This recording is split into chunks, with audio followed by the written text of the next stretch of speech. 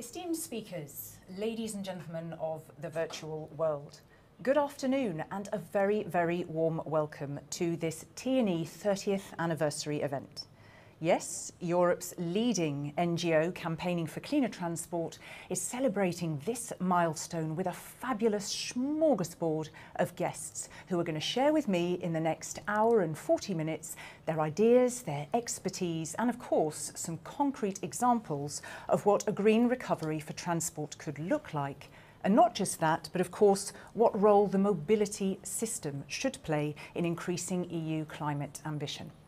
My name is Katrina Sickle. I'm a broadcaster and a moderator, and I'm joining you live from the EU district in Brussels in a studio, and seated next to me I have the very lovely Chief Executive, or the Executive Director, sorry, I think I elevated him to a higher status, the Executive Director of T&E, William Todd.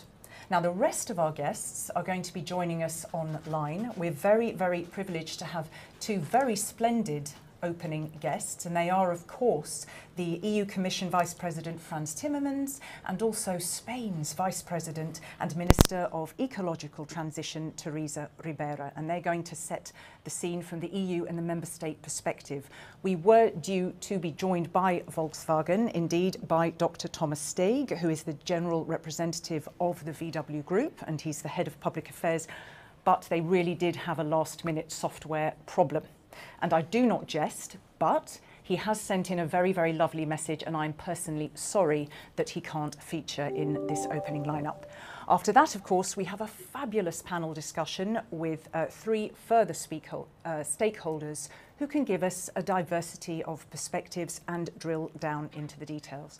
And more on how you can interact with them later. I'm not going to dwell on that now, but how you can interact in general, of course. If you want to say something terribly erudite, send it into the Twitter sphere, hashtag TE30years. So that's that, all very clear. William, welcome. It's great to be here. It's great to be here. Now, I'm going to ask you some questions, but you're going to see me occasionally check in with our audience, just so they don't feel that we're leaving them totally alone there. 30 years.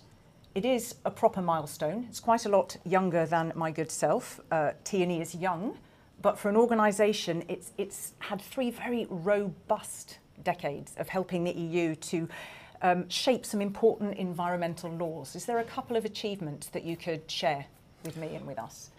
Look, there's a lot of things that I'm super proud of, but I'm not going to give you a long list of policy achievements. I'm just going to give you two examples. And the first one is that when we started 30 years ago, the whole idea of trying to solve the transport emissions problem at the source, at European level, that was a completely novel idea. The idea that we would have car CO2 standards, that we would have emission standards to solve the pollution problem, that didn't exist at the time. So I think we've come a long way right now. CO2 standards, emission standards, they're the centerpiece of the EU's green transport policy. So that's an achievement that I'm very proud of. The second thing that I'm proud of is that Europe is leading the world in transport pricing. If you look at, we have good fuel taxes. We have a carbon price on EU flights. We're gonna soon have carbon pricing on shipping. We've got truck tolls.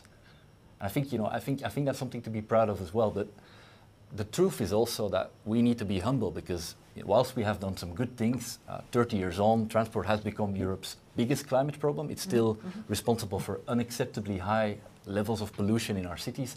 So we have got to do better. But I think we can do a lot better, and I think the Green Deal is really a tremendous opportunity.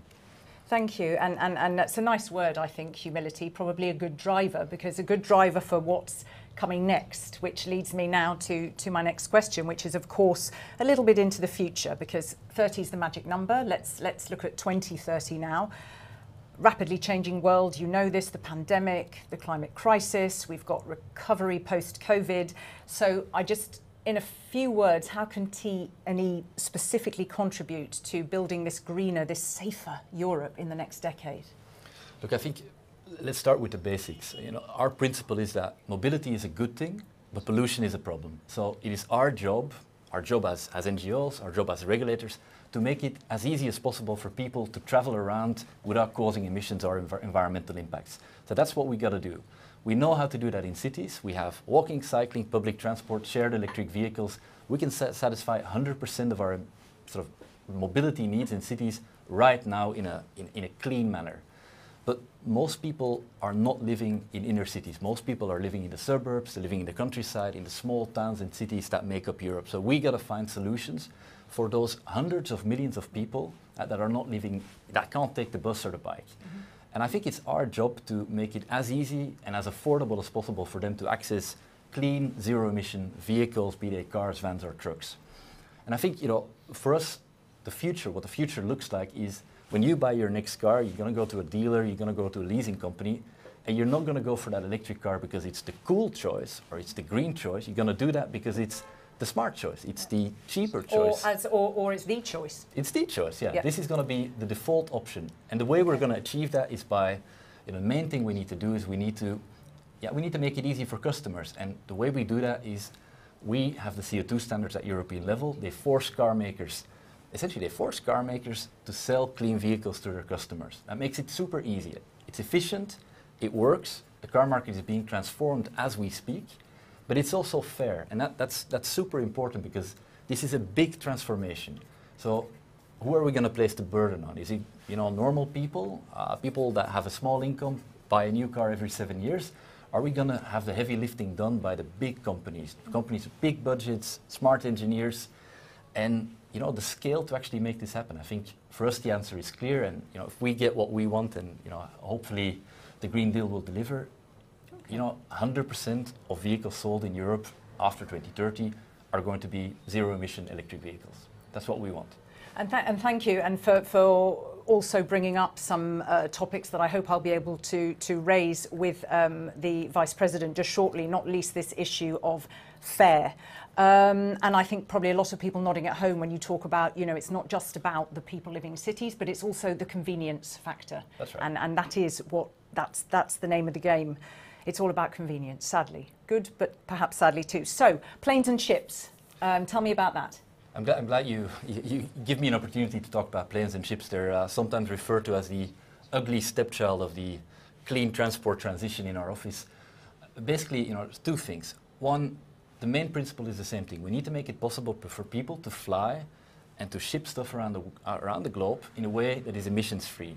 So had I said that 10 years ago, you would have laughed me out of the room. Right now, we can do that. We can do that because hydrogen, e-fuels, ammonia, they enable this. So that's the journey we need to take. Mm-hmm. But the other part of the coin, and that's the big difference with road transport, is that shipping and aviation have a huge pricing problem. Like airlines, they don't pay kerosene tax. You don't have VAT on tickets. You have no or low ticket taxes. The shipping industry, they basically pay no taxes at all. They're registered in the Bahamas or in Panama, and it's unfair and it's inefficient. And we got to change that. And I'm really hopeful that the Green Deal is finally gonna be a breakthrough on that.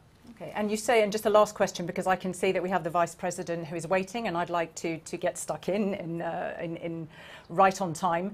You sound very optimistic, very focused, very enthused, but there's a hell of a lot going on. Is this just talk, or is this really, I come to you, I'm 16, I say, what are you doing about my future? How are you contributing? Is this going to happen?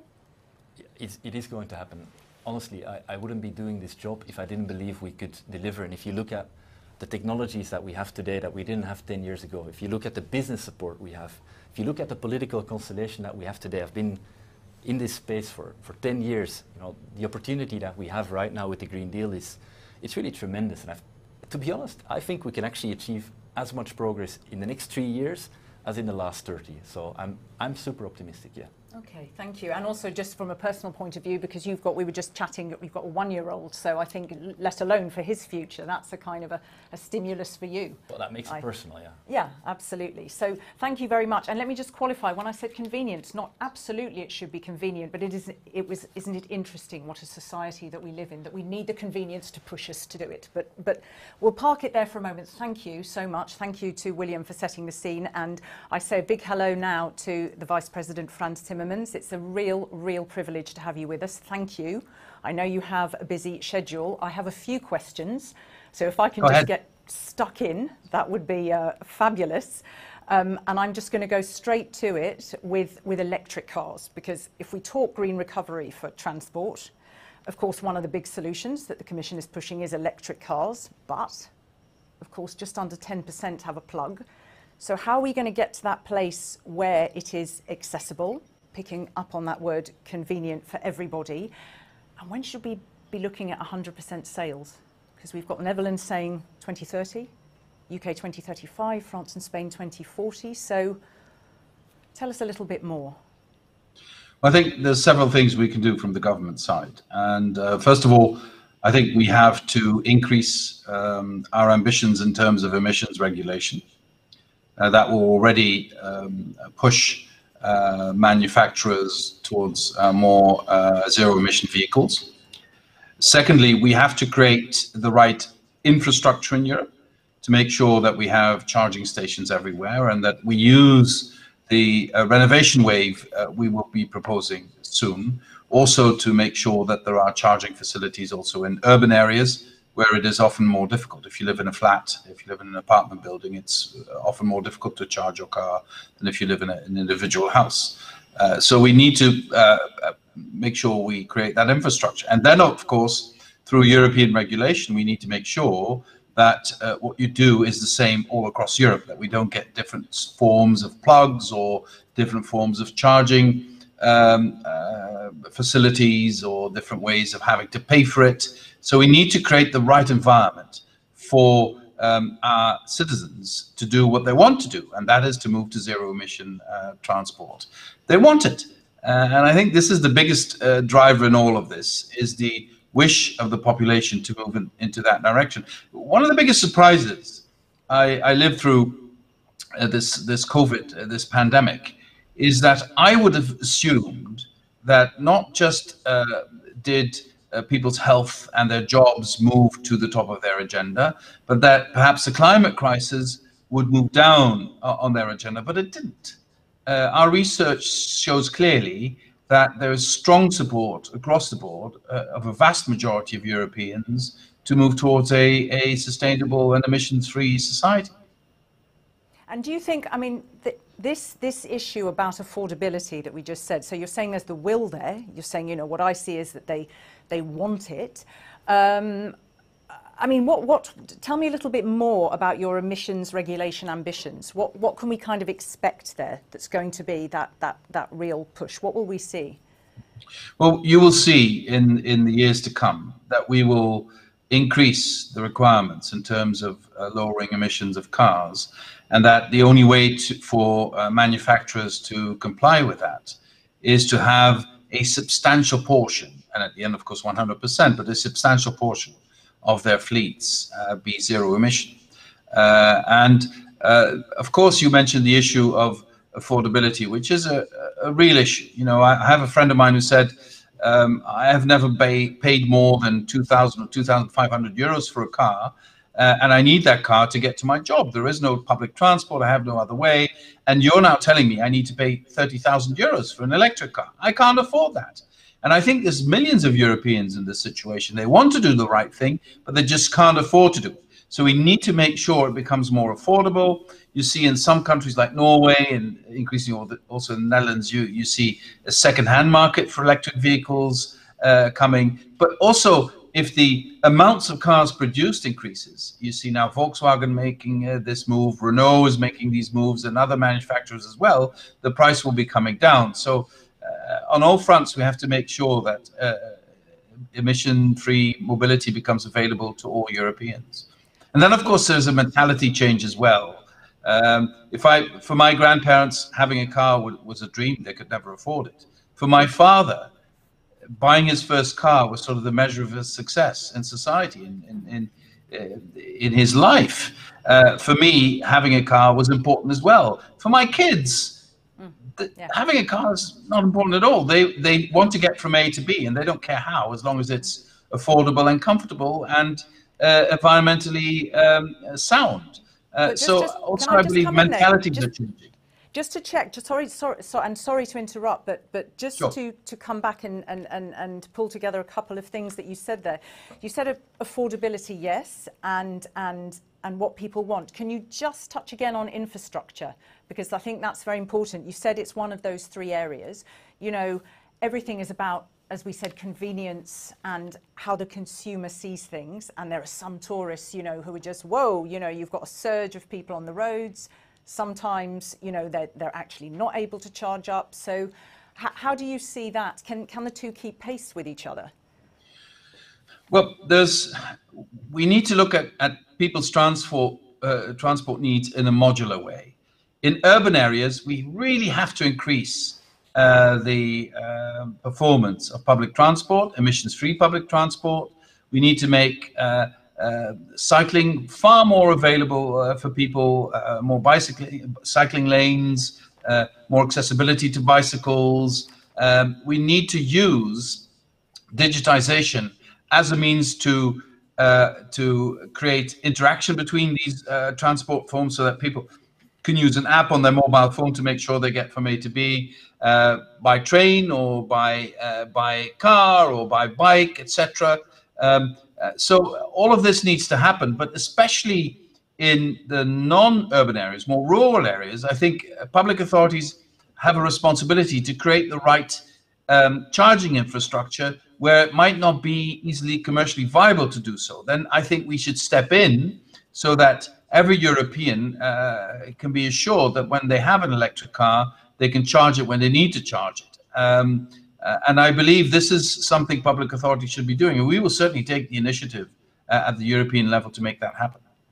Okay, let me thank you. Let me just pick up on something that you touched upon there with this multimodal transport. And you talked there about the responsibilities of local authorities, the needs in those rural areas. And then, of course, this issue of how do you get from A to B with the traveller at the centre in cities. Now, you know, cities have taken a bit of a hammering. Transport in cities has taken a bit of a hammering. How do you, with COVID, you know, use is down, we know this. How do you see the future of transport and where the EU specifically should support it in terms of clean mobility options?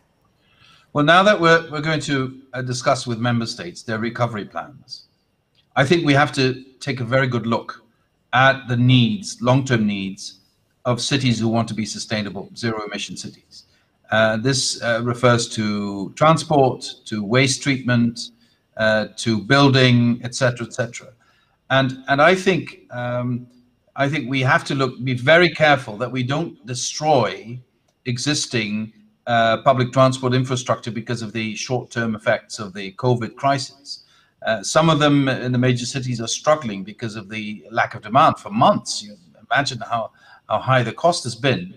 So in these recovery plans, I think we should work closely with member states, but not just with the member states themselves, also with local authorities to make sure we give a sustainable perspective to their transport systems and help them where it's still necessary to go from emissions public transport to zero emissions public transport. I think this is something we need to do in the next 10 years. And if we do that, we will greatly improve the air quality in our inner cities. We will greatly improve the existing facilities for our citizens, and thus we will create, we will create a much better atmosphere in cities. The world is urbanizing at an incredible rate, so we need to make sure that livability in inner cities is on the top of our agenda, and clean transport is one of the most important elements in this. It also is the best way of fighting congestion in inner cities. Let me take you to two other issues because I'm very conscious of time here. So thank you. I'm going to come away from that sort of area of questioning, and let's get stuck into the ETS if we can, and future plans there. Because the question, of course, is do they include extension to roads? What would be the risks there in terms of increasing fuel prices? We've already seen how that gets people angry, and that could, of course, chip away at support for the European Green Deal. Would they end up competing with CO2 standards? So what are you thinking about there with the ETS and road transport and, of course, aviation and maritime? Yeah, I think ETS has been also a surprise success in the COVID crisis, because initially some voices were saying this is the end of ETS, so we should stop with it. And then the price went down in the beginning, but the price came back up and is now higher than before the COVID crisis. So ETS is a proven system and needs to be expanded. We need to limit the giving out of free allowances in the ETS. We need to expand it to other areas, and I would say we need to discipline aviation. We need to look at shipping. Both areas are extremely difficult because they are international, and that's always been used as an excuse to do nothing, frankly. So we really need to move in those areas, and I hope we can convince our international partners to do that. But on roads, I'm not convinced. Let's have a good look at this. I know that some are saying ETS should be applied there as well. I'm not sure that's the best way of decarbonizing road transport. I think our proven track record of higher and higher demands in terms of emissions is much more efficient and effective than moving. Yes, but we're certainly willing to look into this as a possibility. But at this stage, I personally am not convinced this is the right way forward. And let's just stick with those two. You mentioned aviation and maritime. You said, you know, you need to get this good balance with your international partners, because obviously they're, you know, the IMO has a target in mind with the shipping industry. The EU now has another target in mind for 2050. It's complex, but let me just leave maritime for a moment and stick with aviation. Let's broaden the conversation. And electrofuels. Now, they have certain limits. Cost is one of their limits. Strong sustainability criteria have to be addressed. So, you know, if you are, I mean, let me hear what you think of electrofuels. What would need to come into play alongside? Well, first of all, I think the airline industry should take a long and hard look at itself and at the way it is structured today. It was struggling before the COVID crisis in many areas, and now I think consumers' behavior has changed, and probably for the longer term has changed. So they should take that into account when they make their future plans. Secondly, I believe we should work with them to make sure that they drastically reduce their carbon footprint. We will need aviation, we will need aviation transport, well, we need them to move towards other fuel types. Blended fuels, biofuels, synthetic fuels, developments surrounding hydrogen and other non-emission fuels look very promising. So I think we really need to work with the industry there where electrification might not be the solution for various reasons. Using other types of fuels might be a solution, or at least a part solution. And I'm really excited about these possibilities, and I look forward to work intensively with the airline industry to move in that direction. And tell me, one of the most important things I need to ask before I lose you, because you recently spoke out very specifically talking about the European Green Deal's growth strategy as a roadmap out of this crisis, a map to a better future. Those are very big words. And it is your baby that this should be a just transition. That's very much your baby. So how do we manage this in the fairest way? And for all of those auto regions, how can we ensure that the just transition applies there? Well, when you say it's your baby, I immediately think of my first grandchild, my grandson, who was born a month ago. And when I held him for the first time, I was thinking, am I using my time well enough to make this transition happen in a fair way before it's too late? And that's what's driving me. You know, we have a very, very limited amount of time to get this right. The world will be changing. It's not just the climate crisis. It's not just the pandemic. It's also the industrial revolution that's upon us. So we either adapt to that, we either recreate a balance between us and our natural environment that allows for a fair society where we leave no one behind, or we leave it to the forces of the market, the forces, international forces that will be unleashed. And then I know for sure you will have a few very, very successful, hyper-rich people, and you will have a lot of people losing out and losing their position and then becoming very angry and looking for solutions that will not be there. So we have this unique opportunity, our generation, to set things on the right track. But I don't think we will get that opportunity soon, again, if we spoil it now. We're mobilizing enormous amounts of funds coming out of this pandemic. We cannot mobilize those funds again 1, 2, 3, 4, 5 years into the future. So we better spend the money well now and not throw it away at structures that have no future. That's my biggest worry today, that we, out of panic or lack of plans, start throwing money at industries that have no future. Then we would do a huge disservice to our children and grandchildren, you know, put extra debt on their shoulders without anything to show for ourselves. So that's why we need to make this transformation happen, and we need to make it happen now. And the very, very last question, picking up on that, is it harder or easier with COVID happening in the context of COVID to make the argument that the environmental and the economic recovery can go hand in hand? Because there are many who are not convinced and say, oh, economy first.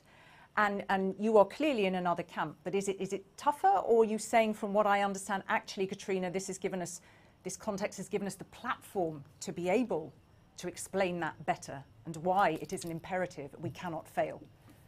Well, you know, before the pandemic, I think the majority of society was convinced that we needed to change our ways to tackle the climate crisis, which is a direct threat to our existence.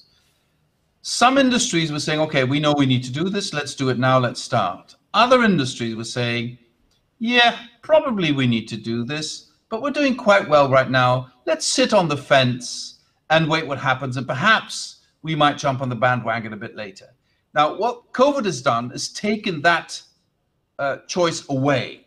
Mm-hmm. So everybody needs to choose now. Either we're part of the future or we remain in the past. Either we restructure our industries to be future-proof, either we use the money we have to take us into the future, or we remain stuck in the past. So in that sense, COVID has limited the options we have, and now the only option I see we have is to use all the means we have to invest in a sustainable future.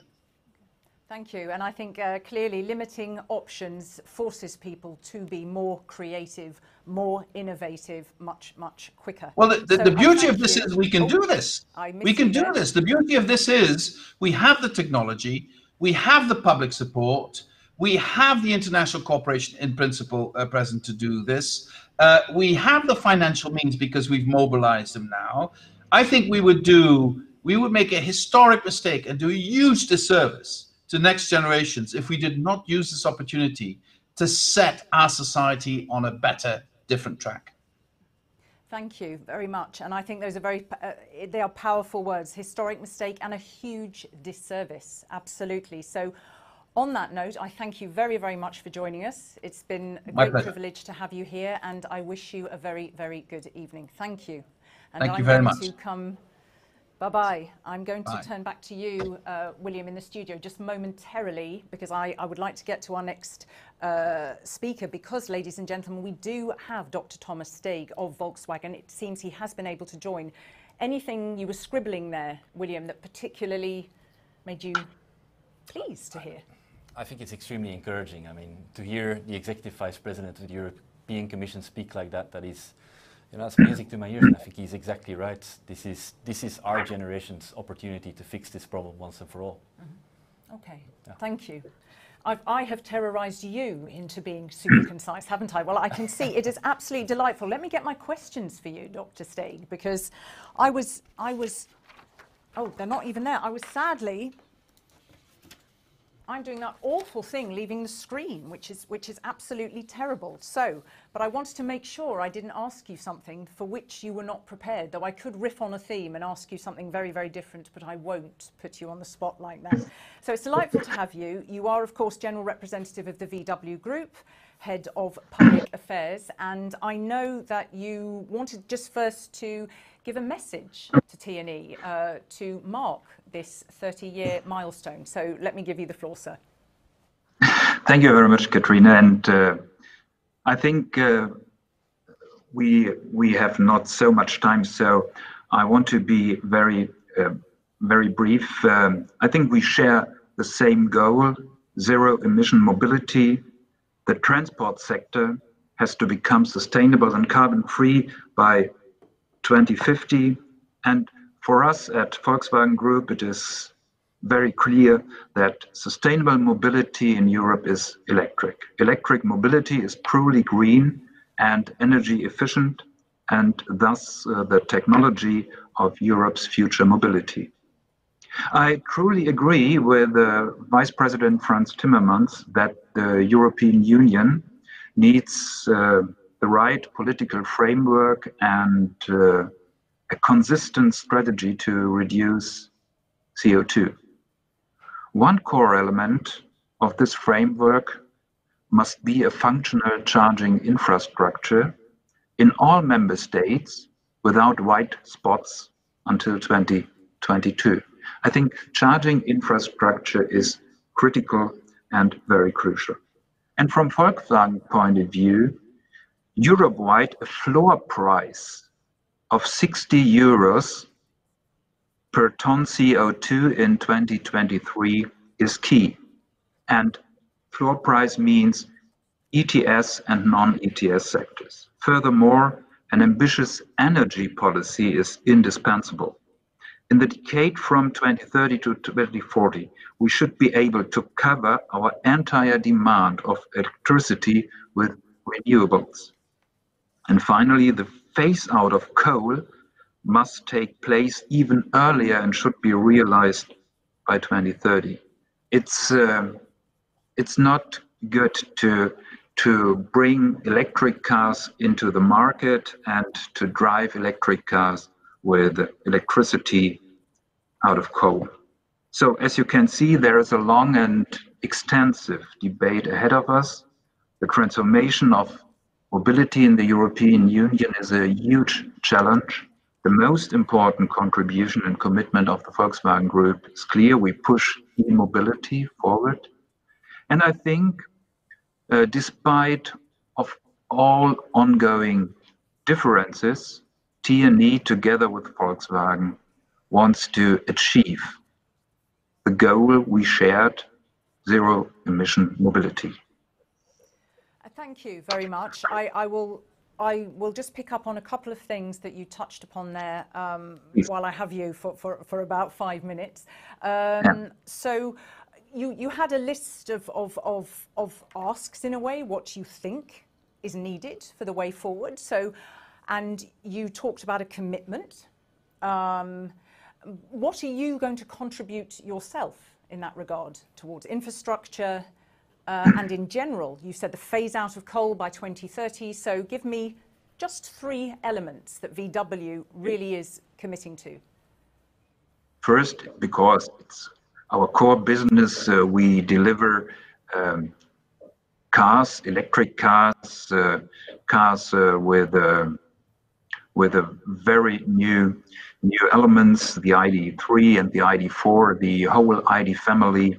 And but I think from my point of view, it's very important. We ask for public funding to boost charging infrastructure, but we make our own contribution to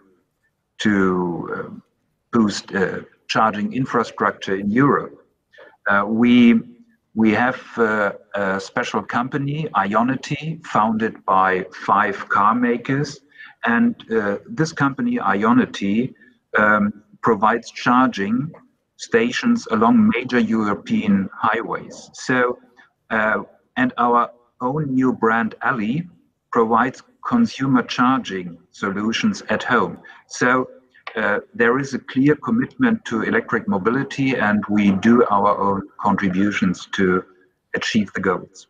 Okay, I'm going to skip because I've got that awful thing, and when I spoke with you on the phone, I said I'm so tight on time. But I suppose I'm going to cut to the chase and ask you that sort of cheeky last question, because we had a chat on the phone and I asked you that question. You said, look, VW in the past, all of us, companies like ours, we just made announcements and we can't be doing that anymore.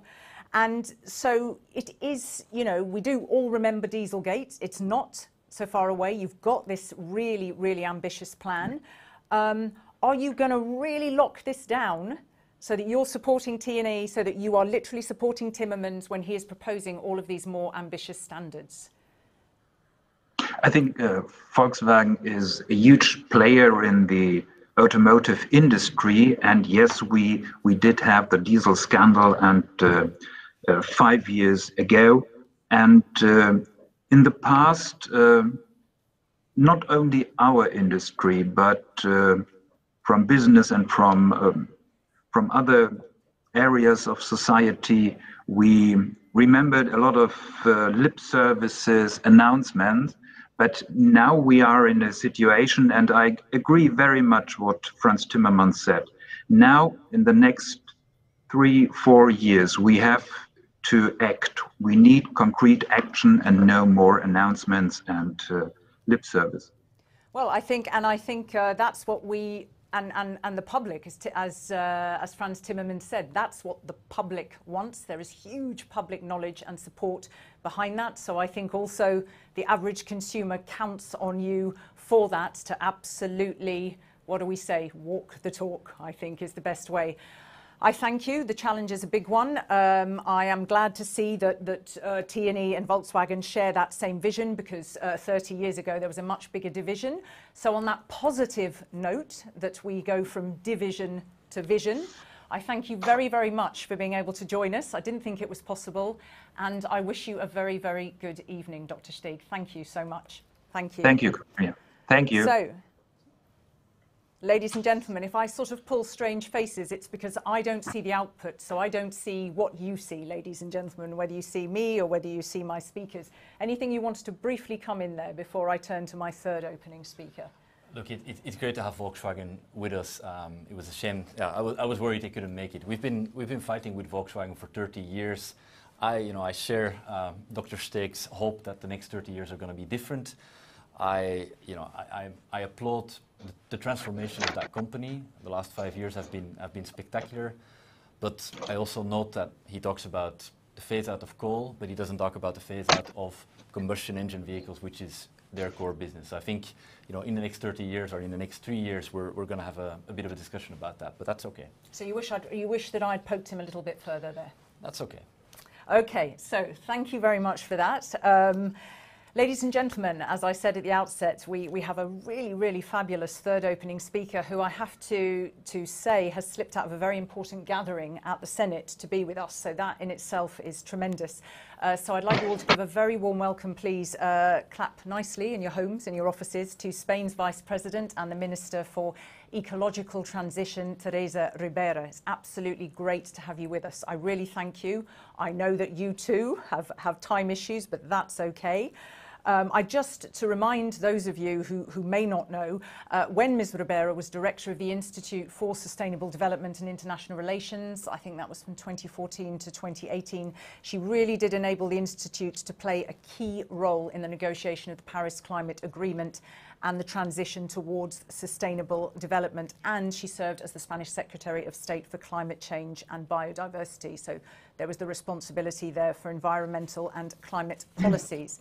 So I don't know how much, Teresa Ribera, you heard of, I don't know how many of those speakers, but the Commission does want Europe to be more ambitious on climate. We're looking at these targets for 2030.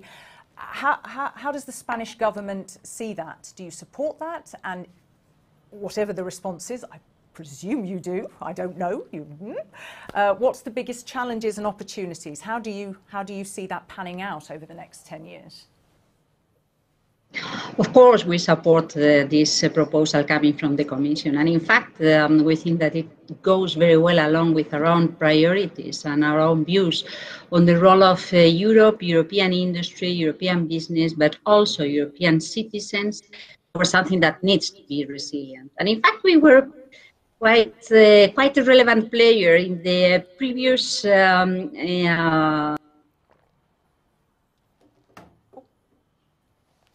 We've lost you. Hang on a minute, ladies and gentlemen. I don't know. I think possibly the output for you now is me. We've lost Teresa Ribera, but I'm going to hang on just one moment there and see, because I was very set to talk about Spain, which is, of course, a big car-producing nation, but it is lagging behind in charging. And I had a whole series of questions But let's just wait just a moment. I'm going to see if the technical team are going to give me any update on that. Let's just see. If not, then I will come back to William. Because Spain's got, I mean, let's just have a chat. I mean, Spain does have they are lagging behind in terms of charging. There is also the fact that they're such a big tourist destination. So they've also got all of that at stake in terms of negative climate impacts. I mean, in your work and in your member organisations, what can you tell us?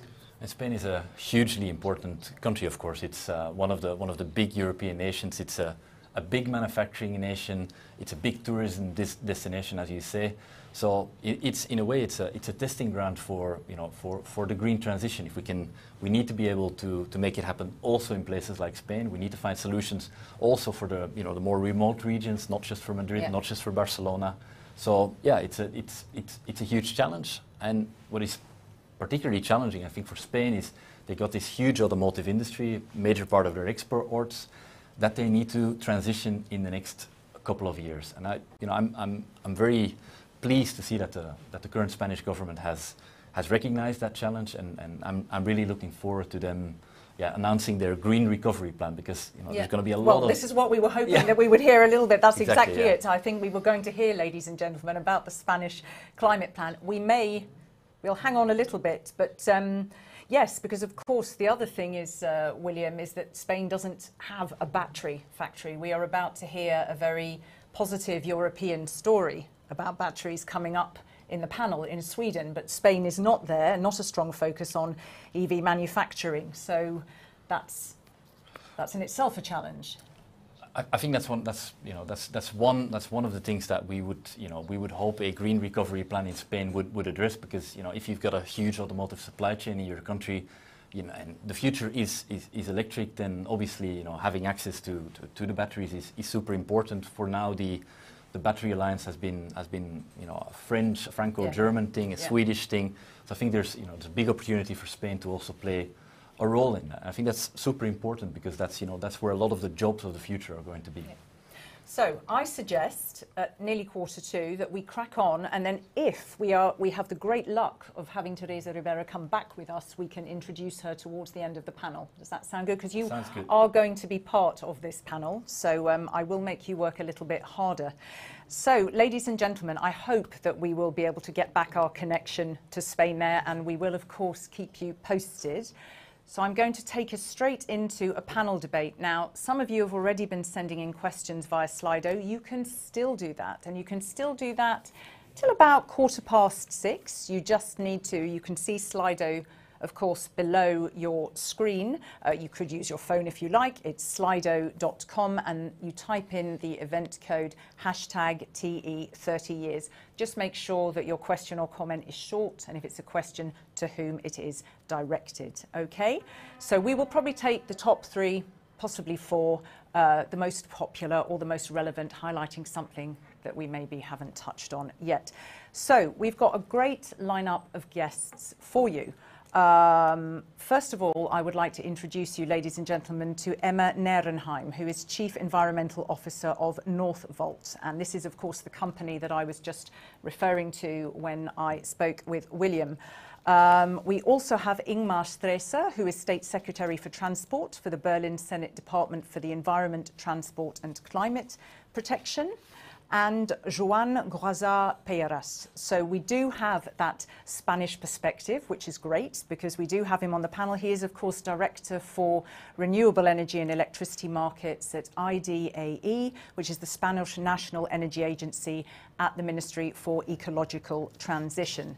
So welcome to all of them. The only issue is that because our screen is frozen, William, we can't see them. So I shall just speak down the camera. You, lady and gentlemen, can see us, but I can't see you. So forgive me if I pull a face that isn't quite the one that I meant to pull.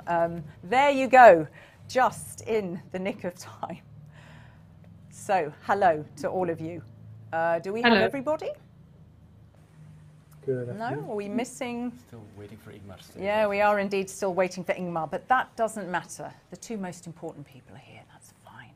So let me start with you, Emma. Let me just say a little bit about you. You are a bit of a whiz, well, your PhD in the area of water and waste recycling in the metal industry. So you've had very leading roles in the research field, professor position in environmental engineering, director of research for the Future Energy Research Team at Mälardalen University.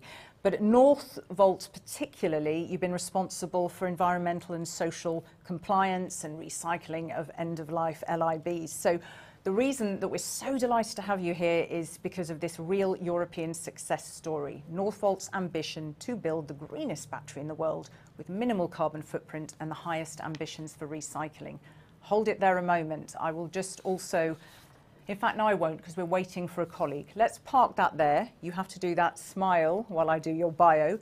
Let me crack right in and let you talk now. And of course, the first question I'd like to ask you, given what's come before, is what specifically for you does the green recovery for transport mean?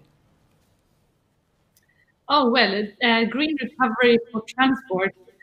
For us, it means, of course, that taking into account what's happening now with COVID, learning that getting the society out of crisis means that you have to do a lot of investments. You have to make sure that you invest in the right things at the right time, and to make sure that we really boost the climate change recovering technologies, making sure that we spend our resources in the right way, and also making sure that we are prepared. I think preparation is a large part of making the society more resilient towards future crises.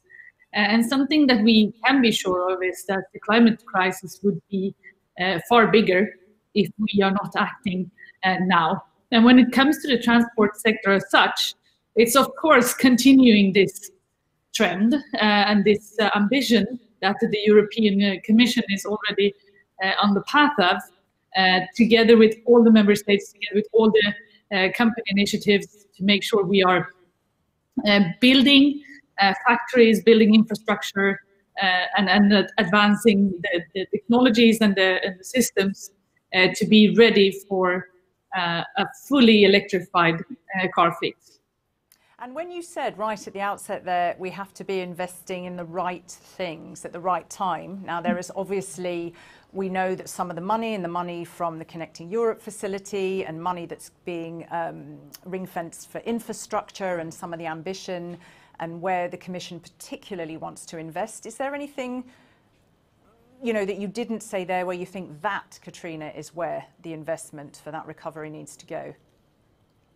I think that we need to make sure that we sort of look at the entire system so that we're not blindly only focusing on certain areas. So far, to my own experience, there has been some topics that has really been in focus, such as the cobalt discussion, in particular in DRC. So I would like to broaden the perspectives a bit, and also the second thing I want to bring up when it comes to the system is to really make sure that the infrastructure is in place. Charging stations, effect, so the power demand, peak power demand is going to be crucial for the car fleet expansion. I think that most people do not really understand how extensive the growth of this industry is and the demand on electric vehicles in Europe right now. Well, I think it will help when I give you a chance to tell your story. I think they will be more, but I'm going to first come to Joan Graza Peiras, who is, as I said, at the Spanish National Energy Agency at the Ministry for Ecological Transition, very much focused on integrated energy and climate plan and the development of legislation on self-consumption. Now, I'm just going to say what also you were in 2015, because it's important to one of the questions I ask you, which is, of course, General Director for Energy and Climate Change at the Regional Government of the Balearic Islands, where I think your focus was developing the region's strategy, but also obviously the legislation on climate change and energy transition, and there's a great story from there. So first of all, before we get to that, tell me, for you, what does the green recovery mean for you? So for us, green recovery is overall is very much about bringing forward some of the strategies, some of the plans, some of the measures we've already been looking at towards 2025, 2030. The fact that we need to kickstart our economy after the COVID crisis is an opportunity, as I was saying, to bring forward some of those measures. And if we look specifically at green transport, sustainable transport, that's really investing in clean air, in safer cities, and more accessibility and mobility, including public transport. But it also means an opportunity for industry. For example, in Spain, the automotive industry, the car industry, is a very significant part of our GDP. Up to 10% of Spain's GDP is in different sectors of the car manufacturing industry. Being able to move that towards electromobility, towards sustainable mobility, is the only way to make sure that continues to be a strong part of the Spanish economy in the future. If we obviously continue to only build cars that are going to be phased out by the market, it doesn't make much sense. In the same way, digitalization, for example, is a huge, is going to be a huge tool in mobility going forward. For example, solutions in intermobility, so making sure with my phone or with a single card, I can move in public transport and car sharing systems and different infrastructure. That is also a job opportunity, a business opportunity, new business models. So green transport is an opportunity to, green transport in recovery is an opportunity to bring forward targets, kickstart the economy, create new business models, and a more resilient economy. Thank you. I don't know what you can see of me if I was just having a squeezed up face because I was really listening.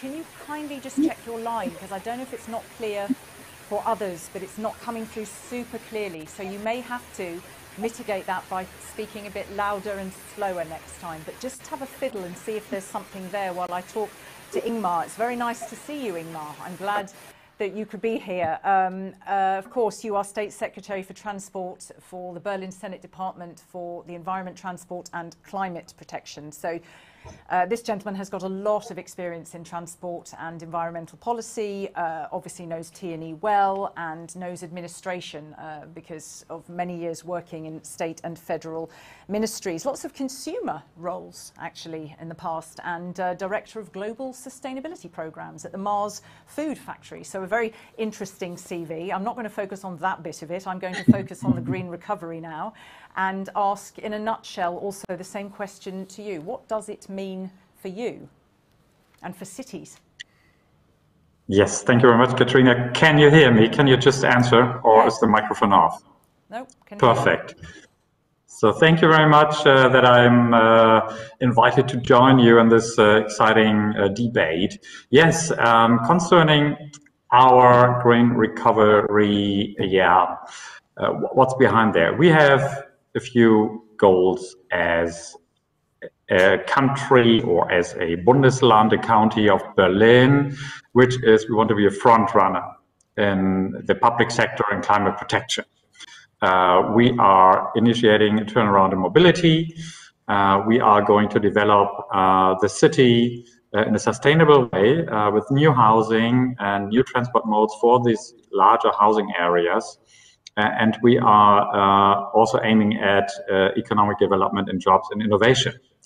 Our goals as a government or as the Department for Transport in Berlin is that overall goal is we want to achieve a livable city.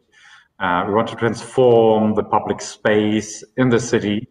We want to support a modal shift towards environmental modes of transport, such as public transport, cycling, walking, but also we want to promote alternative forms of propulsion, such as electric energy or perhaps later hydrogen, but so far it's e-mobility that we are promoting here, especially for our buses and public transport.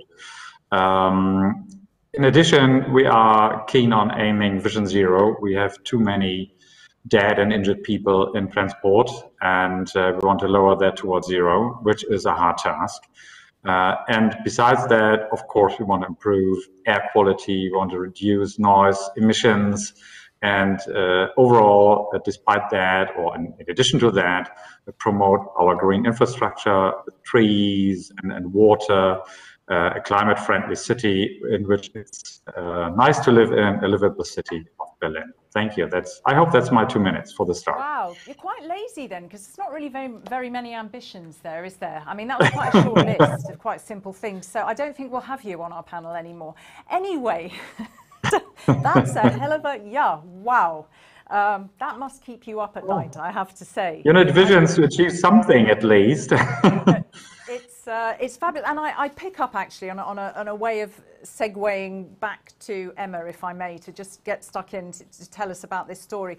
Ingmar used the words there, livable city, you know, bringing down, you know, combating air pollution, noise pollution, all of those things, deaths. Now, part of these gains comes through electric vehicles, and you really are a hell of a company that is trying to establish this very strong and competitive battery industry in Europe. So tell us briefly about it, and also what you need from EU policymakers so that it doesn't just sort of stay here, but it's a global leader competing with China, Japan, South Korea. Yes, so our ambition has been already from the start with Northvolt to take the next step in leveraging on the battery industry, to use the advantage of the industrial traditions within Europe, combined with Asian technologies and some experts from Japan and Korea, and as well as the Silicon Valley spirit. What we really believe in is to make sure that we take a little bit of a bigger responsibility, or hell of a bigger responsibility, to be honest, and making sure that we shorten the supply chains, that we have control of what we buy, how we buy it, how we use it, to be responding to the demands of what this industry is really getting into when we accelerate within Europe, what the customers are expecting, which is more transparency. I heard Volkswagen talking about, of course, the Dieselgate. Transparency is going to be a must for this industry. And we also believe that Europe and European battery and EV industry is becoming competitive and winners in this race, because we will differentiate compared to the rest of the world when it comes to what we can declare, how we can declare it, and how not compromising. We are doing this to battle climate change, but we're not compromising with the future environmental problems. And this is what we also ask for from policymakers. Okay, thank you. Forgive me again, and I can't see whether anyone can see me going on the screen, so forgive me there, but I just wanted to pick up when you say not compromising, and picking up on something you said in your opening. You said, you know, I want to see more around the cobalt discussion, and here you said shortening supply chains. That's also very impressive, because aren't you sourcing nickel, cobalt from your next door neighbours? You're not actually having to go further afield. I mean, that's one part of the success story, no? Yeah, I mean, when it comes to raw materials strategy, we have a couple of key elements there. So one is to really source directly from the mine. And we are not claiming that one or the other country are automatically better in sustainable mining than the other.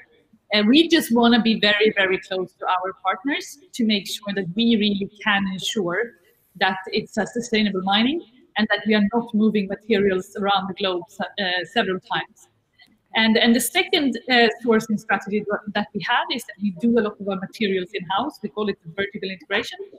And then the last one is that we really believe in recycling of raw materials within Europe, making sure that whatever we buy on the global market will stay within Europe, will be extracted from the batteries that we have used at the end of life and brought back into the loop.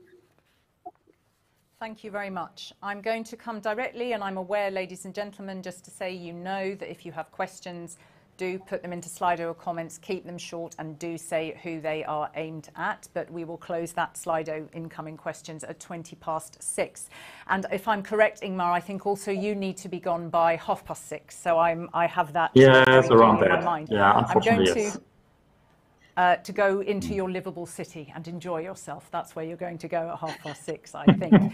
So, Joan, we heard one sort of tip of the iceberg of that success story there. There's something I said, a little bit of success story with you. So I'll come at it another way. we know you've worked in the government of Baleares with Ibiza and Mallorca. They're obviously major tourist destinations, and of course you're going to face competition from other destinations. So how do you differentiate what you offer from those on the other side of the Mediterranean?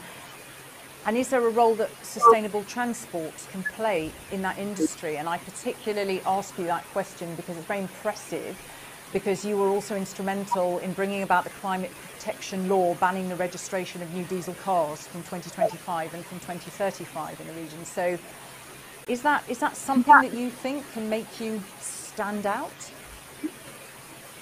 Well, I think that's, and I'll try and talk a bit slower just to make sure that the connection doesn't catch me out.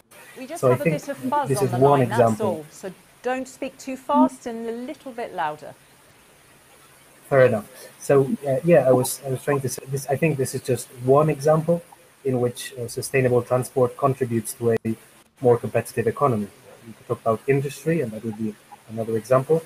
It makes no sense for Spain to compete with other touristic destinations on price. We need to compete. We are able to compete in quality. So sustainability overall and sustainability in transport is a very good example of quality, whether that means clean cars to move around your destination, clean walkable cities to enjoy as a tourist, or even shuttle buses to protect the natural areas so you can enjoy these areas without cars. I think all of these examples are a seal of quality with which you can compete as a sort of environmentally friendly destination, which is what a lot of Central and Northern European tourists are looking for, with some of the main markets. So indeed, I think sustainable transport is a tool for a more competitive economy, including in the tourist sector. And do you think it's also because, I mean, you talked about cleaner cars and shuttle buses and those cleaner, more livable cities that we heard from Ingmar. Do you think it's also because people feel, I want to be seen also to be doing the right thing? That appeals to me, to be choosing an area where...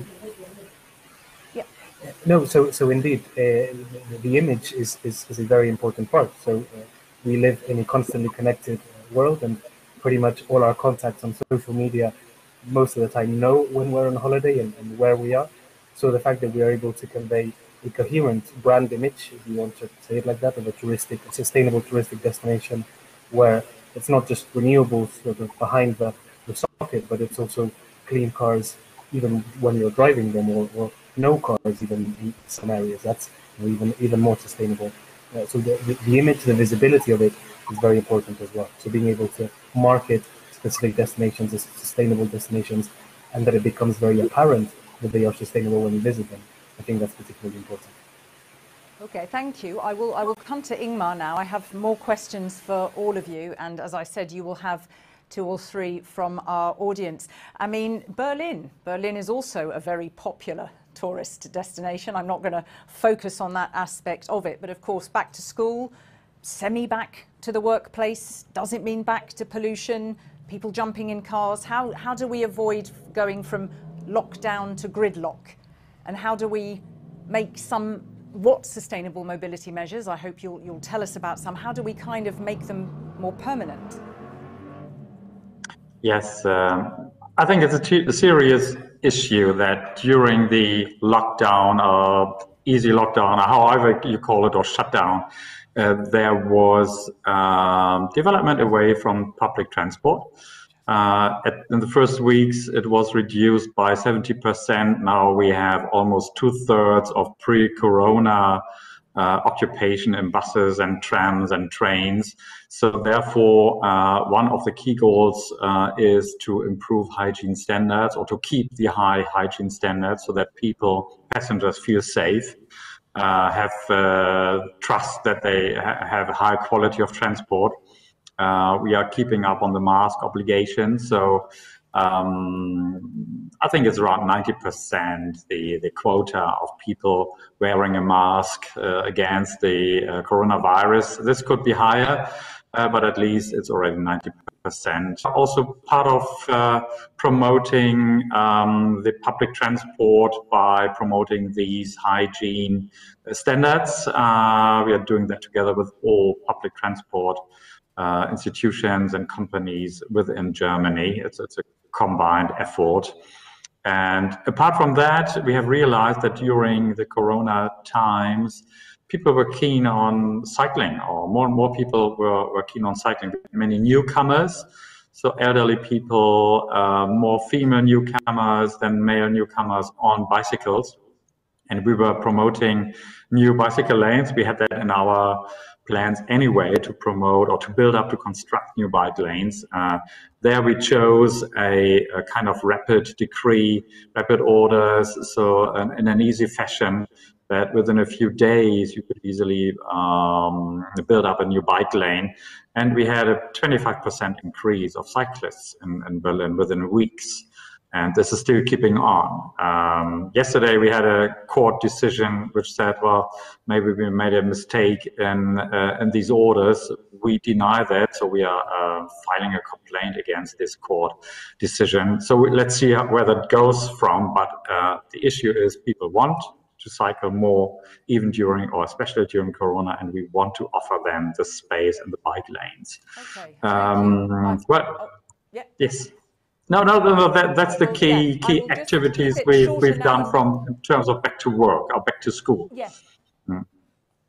Sorry, I interrupted you there because I could sense that also fine. William wanted to come in, but I just underscore that what you are saying echoes very much what the Vice President Timmermans was saying, in terms of there is a want. People have seen something else. It's not like it wasn't there before, so it's an absolute waste not to jump on the back of that momentum and drive it forward. You had some things, I think, to say, William, from hearing these opening statements.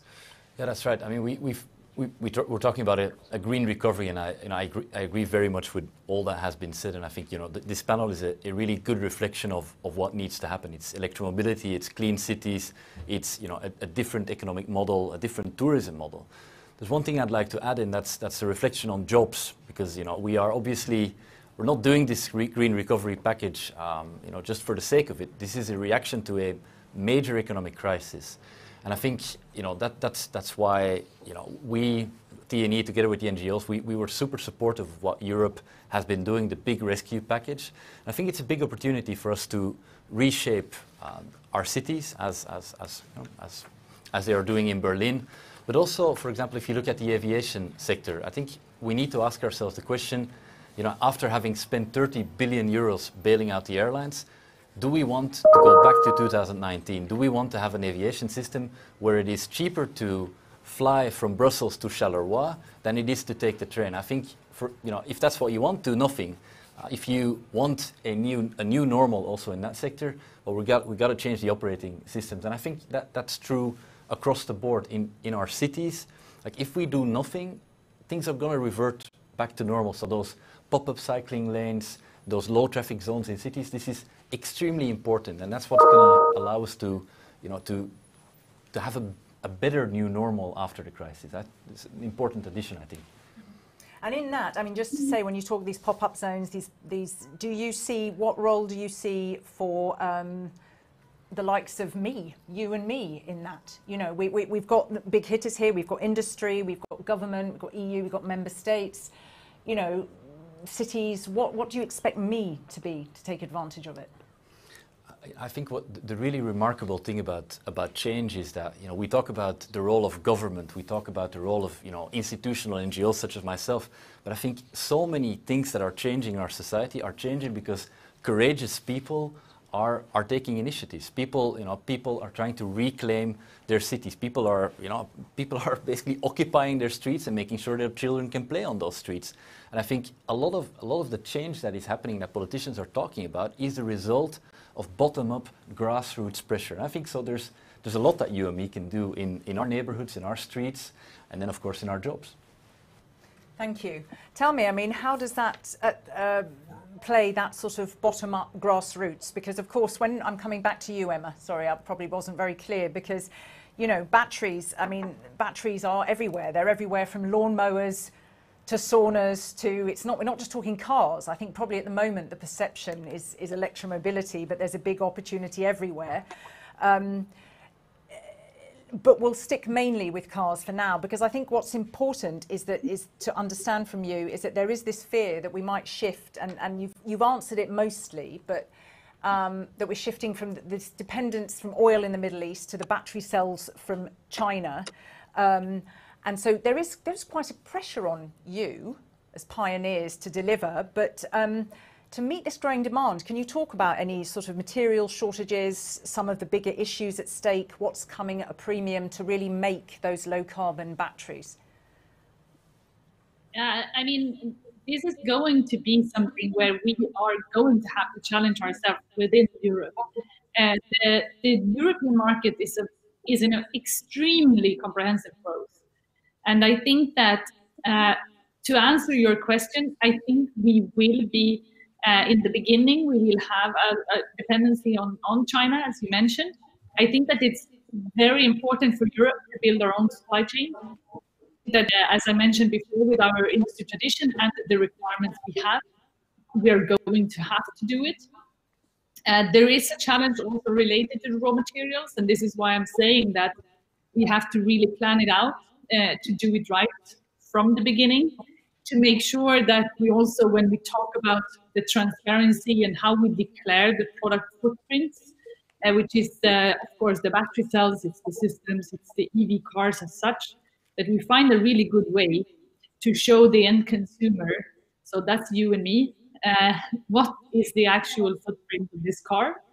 And we're just going to have to, as you said before, walk the talk, and we're just going to have to make sure that any stakeholders that has a role in this supply chain do enter Europe and do play under the regulations of the European authorities, which is sometimes a bit demanding when it comes to the sort of the broad environmental footprint perspectives, and make sure that we cover the entire range of raw material supply, of component supply, and that we are a more complete fleet of factories supporting this new industry. Thank you. And I think important, and I won't park it on there now, but because William brought up this issue also of jobs, and this is very critical, and obviously I think that's something that would apply to you and to this factory, but we'll just leave it there for just a moment. I will jump to Ingmar, and then I will come to you, Joan, and then at some point we will see what's coming in from the ladies and gentlemen of the audience. I caught there, Ingmar, that you were talking about the promotion of hygiene standards, one of the ways of also getting people, because public transport has taken, you know, such a hammering, the use of public transport. So you were having there, you were talking about what you're doing with bike lanes, you were looking at the high quality of transport. Anything else you wanted to say specifically on what the city is doing to promote clean electromobility? Is there anything else that you... Yes, there is indeed. I think it's on two pillars. One is the private electric mobility, and one is the public transport electric mobility. So we are having a program started and already in place by converting the bus fleet, which is mostly diesel buses, to 100% to electric buses by 2030. We have now roughly 50, 60 on the roads, and this will be 100 at the end of this year. And so year by year, by 2030, we will have all 1,600 buses, electric buses, which also means charging infrastructure for them. And the second pillar is, of course, in the private sector, so you and me and companies. We are heavily investing in charging infrastructure. Still a bit in front of the wave of people buying electric cars.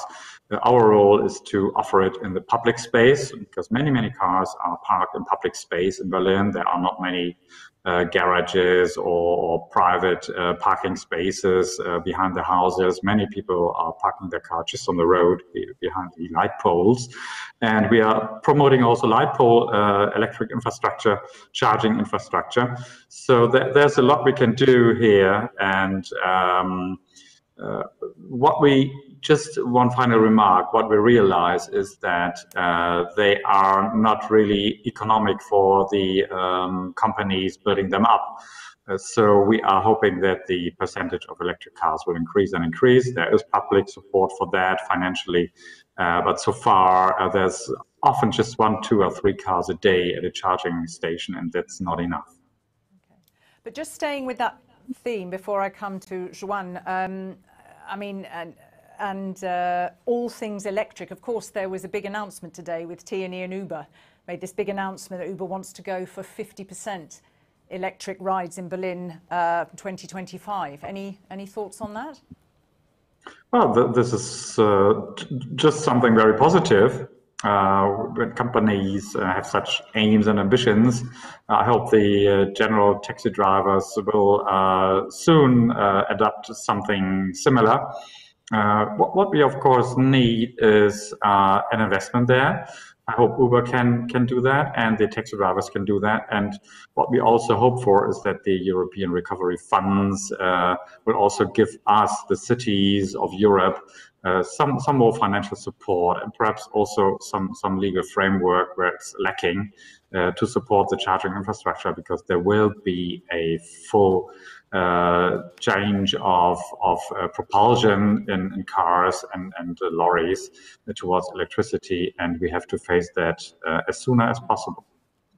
Okay, thank you. We're going to zoom out. I'm going to come to Joan now, and we're going to zoom out from the city and look at the wider area. Come back to Spain, if we may, because I didn't get a chance to hear from Teresa Ribera about Spain's climate plan, but you know, you have many different social realities and geographies. There are specificities. That's not a word to say when you're drunk. There's very particular mobility challenges, you know, Ibiza, La Mancha.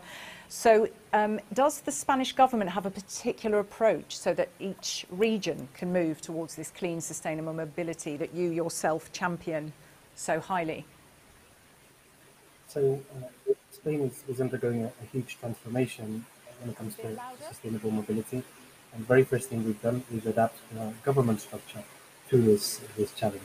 It sounds like a silly comment, but we used to have a ministry for infrastructure and public works, which used to be, as the name says, very focused on highways, on motorways, on high-speed rail, which has its own opportunities. But it wasn't very focused on mobility, and part of it was the sort of mindset and the sort of mission in that ministry. For the last few months, this ministry has been transformed, and it is now a ministry for mobility, for transport, and for the urban agenda. And the idea is to invest less on hard mobility and more on hard infrastructure, and invest more in mobility solutions. So, for example, the traditional mindset would have been, if I have a sparsely populated rural area, the best thing I can do is take a motorway to it, so it's very accessible and businesses can set it up. And that doesn't happen. That ends up emptying that area of population. What people there need is accessibility. They need access to mobility services, and that could mean on-demand services in a shuttle bus that is there as and when they need it. Or when you go to the cities, for example, or National Energy and Climate Plan, looks at every single municipality of more than 50,000 inhabitants in Spain having to have low emission zones and walkable and cyclable areas in the city centre. Or going back to the islands, for example, taking advantage of the limited size of the island. There's no range anxiety with electric vehicles on islands because of the geographic the dimensions, the sizes of the islands. So, as I said, very first thing is adapt the thinking and then adapt the solutions to the needs of each, because obviously it's not the same to go to mainland Spain to be in the middle of the city or to be on an island. Absolutely, to customize those solutions. It's not that you have to reinvent the wheel every time necessarily, but to really understand and localize what are the specific needs. And I'm so sorry, I hope the audience doesn't have the issues. I'm squinting further forwards in the hope I can hear you a little better. What I'm going to do is I've got another question for you. I'd just like to stay with you, and then I'm going to see what has come in, William, from our audience. And then I've got another couple of questions after Ingmar needs to leave us, but I want to make sure if there's a question for him that we get that in. Of course, I just want to touch base with you, please, sir, about aviation, because it's come up several times. We've talked tourism. It's one of the fastest growing sources of CO2 emissions. We haven't seen much in terms of green conditionality for airline bailouts. It's not really happening. So Any other measures you think that need to be pushed, that you see, that you feel enthusiastic or that need to be there to clean up aviation? It's, as you can imagine, an extremely sensitive subject for a country which has two island areas and two enclaves outside the mainland, and therefore a lot of our internal mobility in these areas is based on aviation, and a lot of tourism. Obviously, as a country big on tourism, aviation is very important. So bearing in mind, the social and the job implications of that, one of the key aspects of the energy transition overall, and zooming out slightly, is to ensure that tax and subsidy and economic signals are coherent with your wider policy. And that means looking at existing subsidies for fossil fuels, all of them, and that includes the exemption on taxation on kerosene and other fuels. So we need to make sure that every single economic sector and every single fuel-consuming sector pays their fair share, pays their fair part. But also we need to be aware of what the starting point is, and therefore any transition needs to be very sensitive to the reality, but also the particular moment of that. We've seen an absolute reduction in the tourism sector this summer, obviously because of the COVID crisis, and you cannot transform an economy from one day to the other. But at the same time, you cannot play the ostrich and hide your head under the ground. So we need to be aware of this. We need to be aware that tourists will be less willing, in the same way as we said before. Tourists want to reduce their carbon footprint. Tourists are looking for sustainability. We need to factor aviation into that. So maybe start changing the touristic model. Look at fewer but longer holidays where people come and stay longer with us, but come and go less often. That sort of thing, as well as how do we move in terms of biofuels or synthetic fuels in aviation. So we need to look at the whole picture. We also need to be sensitive to the social and the economic situation, but we cannot avoid. Aviation will end up being the elephant in the room in mobility, and we need to start addressing that from day one. Okay, well, I can tell you, elephant in the room or not, there's been a few questions that have come in on aviation. I haven't quite finished with you guys, but I just want to make sure I can pose some of these. William, I might save some of these till the end. Let's see, because there's quite a few for you, but chip in, and then perhaps if you keep it short, we can come back to them when our panel is finished. But for you and also for Ingmar, there was more questions about cycling infrastructures. You talked about that, Ingmar. Anything else you want to add? Because people are saying, well, how can this be prioritised? How can we build on what we saw during COVID? I mean, there's already changes in Brussels here. So how can we build on that and prioritise that cycling infrastructure? Yeah, firstly, it needs a political aim or vision to promote that. And it's also important to listen to NGOs such as TNE or cycling NGOs. They've got good proposals, they've got experience. We have the German Federal Cycling Club and our Changing Cities, another NGO, which are supporting the general line. Of course, they're criticizing us as government that they should do, but still they're very helpful in the discussion. And then it's important to shift funds and to install personnel and the funds you need. Of course, cycling infrastructure is much cheaper than car or road infrastructure or public transport. So therefore, it's an easy gain. And finally, you have to design the cycling infrastructure which is good for people. So people want security, so they need space, which means a width of 2 meters at least, so that you can overtake other cyclists. And if there is a heavy road, you should look at kind of protection. If it's kind of poles or smaller things, or wide marks on the roads. There's many things you can think about, but of course you need this kind of differentiation. Otherwise, people won't like to cycle, and that's important. They have to feel safe, and they have to have a good tarmac so that it's easy to ride. So these are just a few elements, and that's what we are working on in this coalition here in Berlin. And of course, you need a regulatory framework, and the funds essential for that. Okay, thank you. I personally think that cyclists, car drivers and public transport drivers need to have a big love-in, so that when that infrastructure is there, we're all civil to each other when we use it. I mean, I'm jesting, but I think you understand where I'm coming from. What do you want to add to that, William?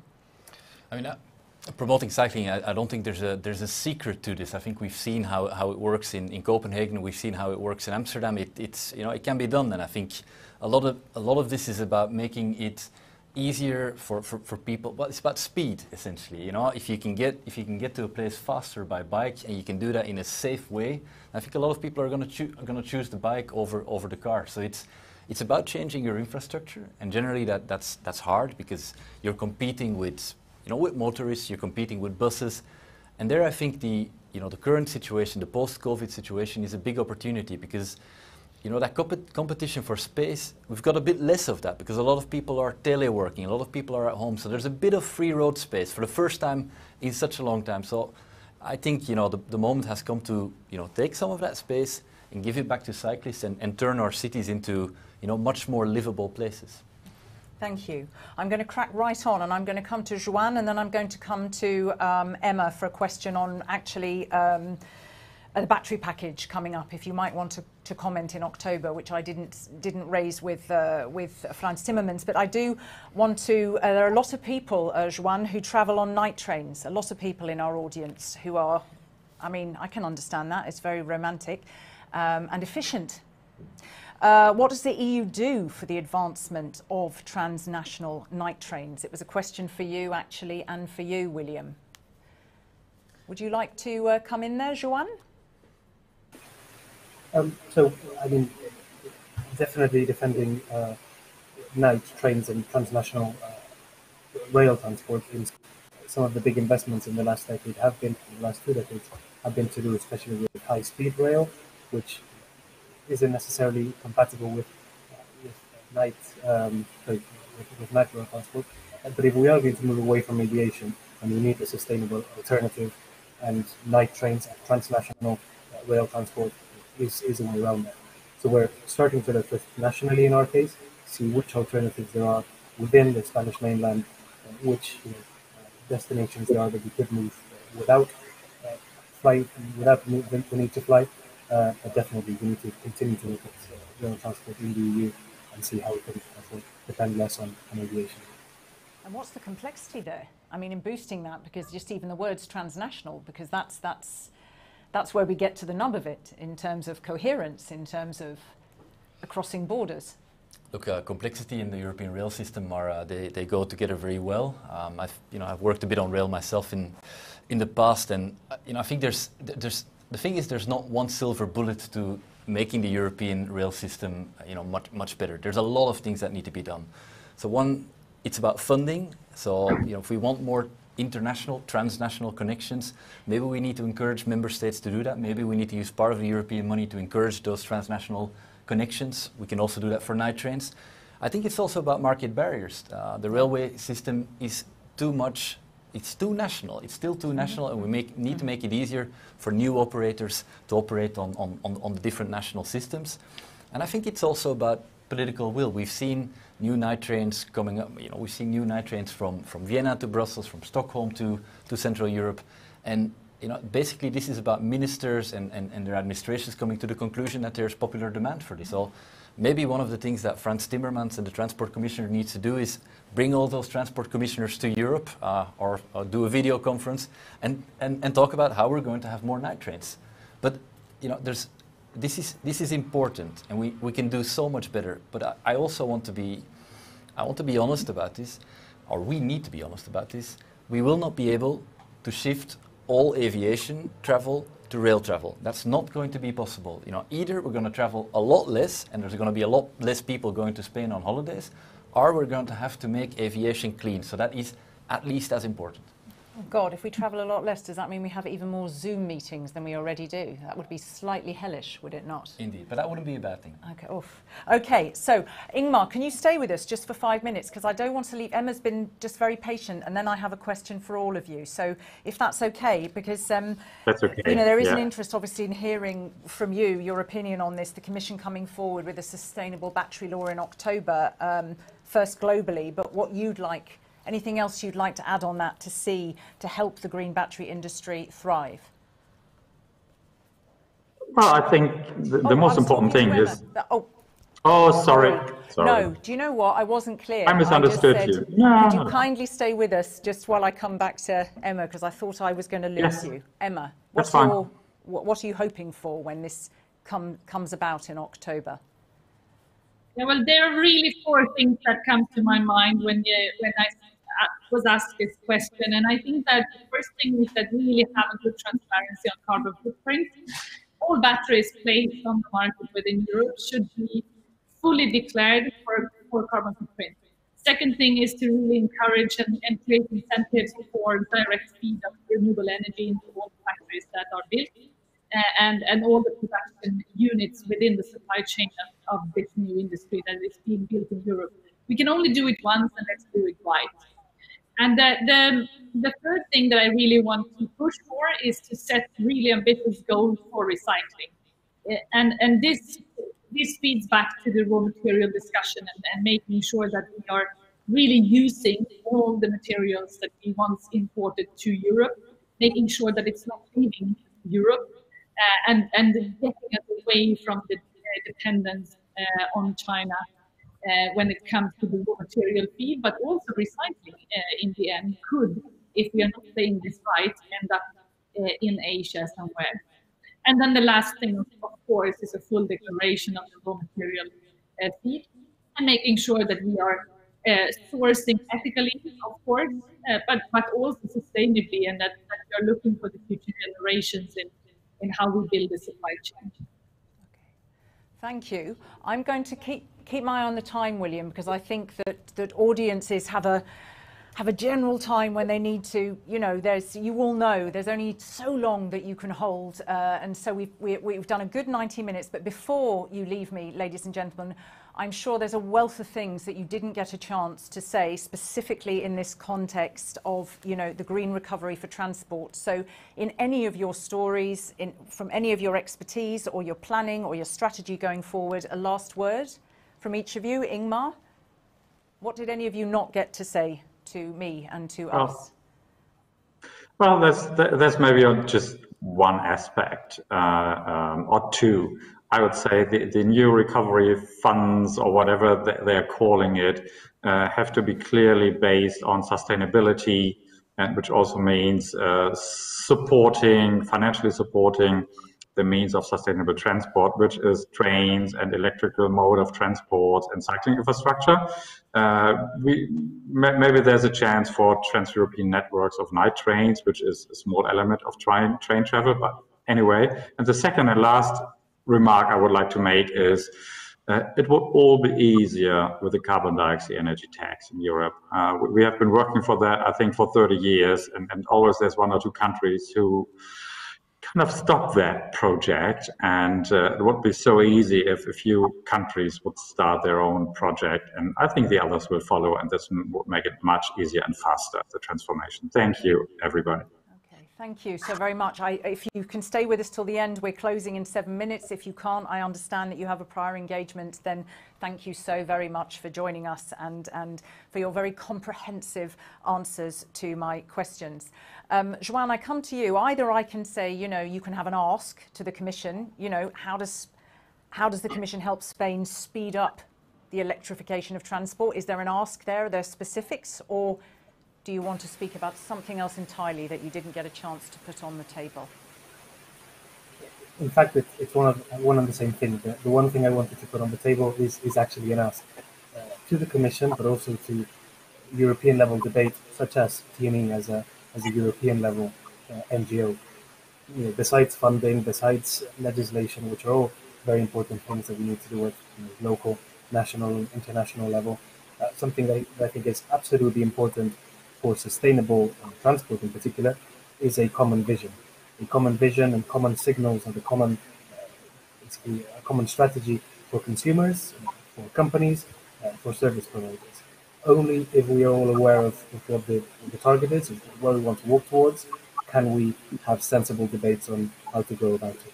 If we aren't able to collectively imagine, what does a sustainable transport look like? What does a carbon neutral economy, and therefore carbon neutral mobility, look like? Then we're not going to be able to design the right products, design the right technologies, design the right policies and make the right investments.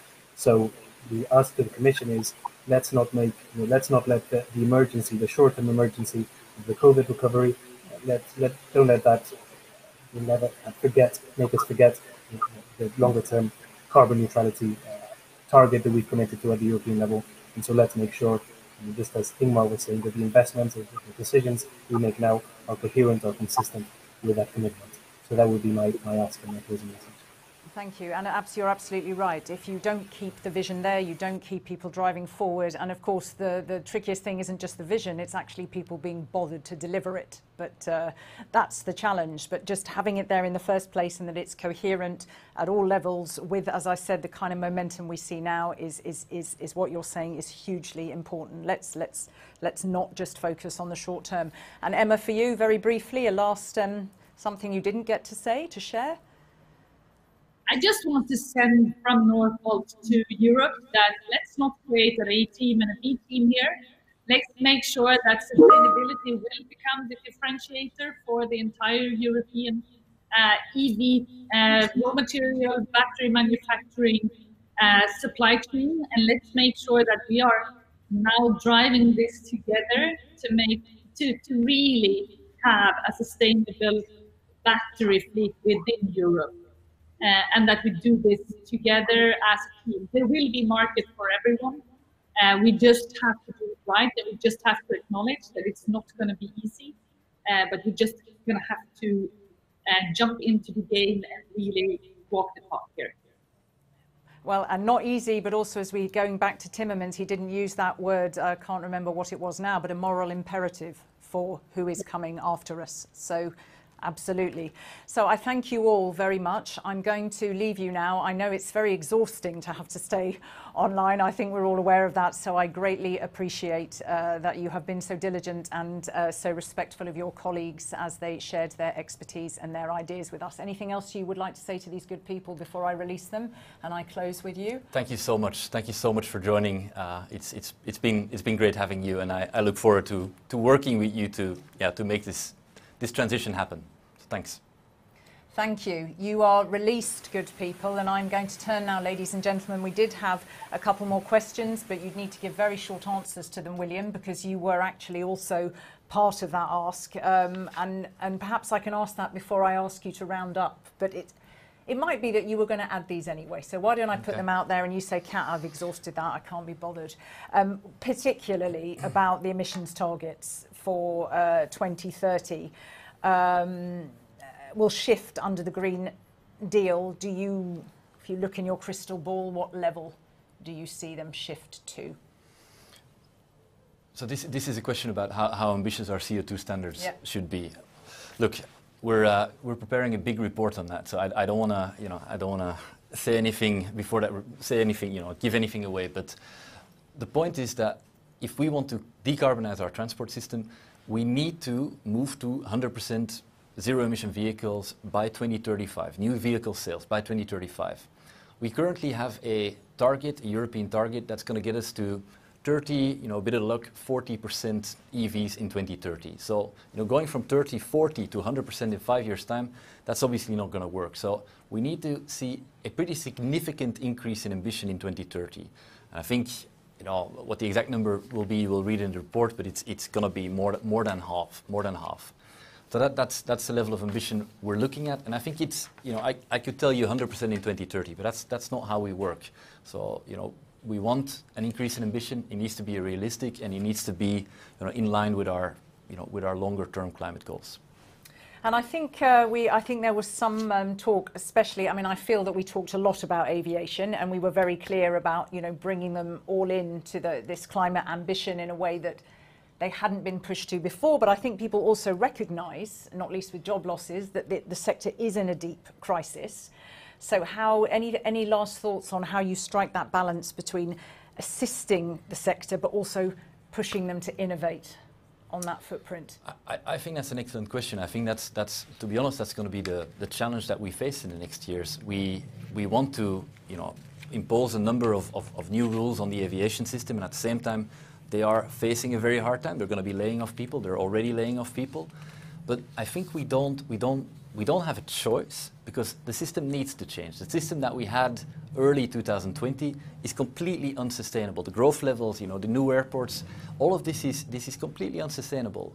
So I think let's use this opportunity. Let's use the fact that airlines are now beholden to the public because we have given them more than 30 billion euros in taxpayer money, and let's use it as an opportunity to change those operating conditions, meaning let's introduce a kerosene tax, let's strengthen the ETS, and let's start mandating those e-fuels. Not today, right? Not whilst they're actually not flying, but once they're up and running again, once they're at a certain threshold of their pre-crisis level, these measures need to kick in, and that gives them time to prepare. And I think there's no choice. It needs to change. So I think we've reached the end, almost. I think we need to let these good ladies and gentlemen at home go and have their dinner very soon, or drinks. That will certainly be me. There's been so much said. There's a lot of content in this hour and what will be, I think, hour and 45 minutes in the end. Anything where you think, going ahead, yeah, for me, that's the biggest pain point. That's where, we need some rigor, some compromise. We had the word compromise earlier. And then to end on a high note, because we're celebrating your personal 30th birthday, William, what you feel most heartened about? I'm not sure whether after today I've identified issues where we need to compromise. I think I'm actually heartened by what Mr. Timmermans has told us. I'm heartened by what the panel told us. It's a real shame that we didn't hear more from Ribera, but I'm sure I would have been heartened by that as well. It's a difficult time, it's a big economic crisis. It's a big, it's a difficult moment for all of us. But I think every crisis is an opportunity, and I think we've got as the Vice President said, we've got a once-in-a-generation opportunity to completely change, the way our economy runs, the way our society works, and I am actually personally, even more hopeful after today that we're going to be successful. So, thanks everybody for joining, and the last thing I'd say is that I'm very proud of the organization I lead, and I'm very proud of the group of people that we've pulled together, and thank you so much to you as well.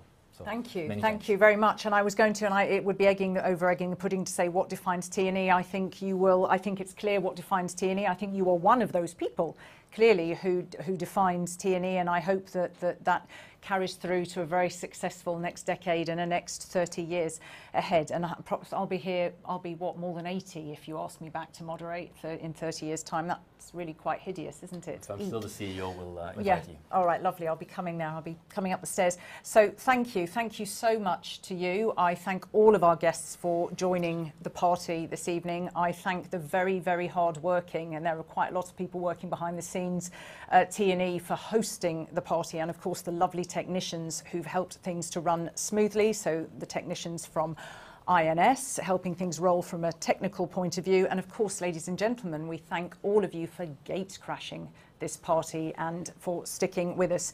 If you enjoyed what you watched, of course you need to tweet, that's a given. I do wish you all due rigour, passion and commitment in supporting the green recovery for transport, and of course the European Green Deal as a whole, to achieve Europe's ambition of being the first climate neutral continent by 2050. Not a small feat, but I wish you a very good evening. Thank you very much.